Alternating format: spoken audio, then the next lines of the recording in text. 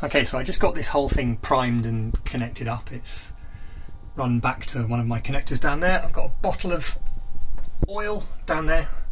It's just sunflower oil at the moment. I think I'm going to thin it out with something else just to make it slightly thinner. And yeah, it's primed. There's a little bit of an air bubble there, but that'll get pushed out. Nozzle ends up there, and that's aimed at a nice little container because I've already made a freaking mess doing this.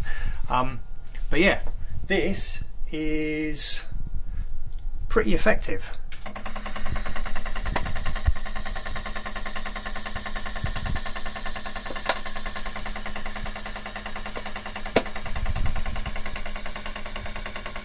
That's a pulse rate of 15. I can turn it down to 1.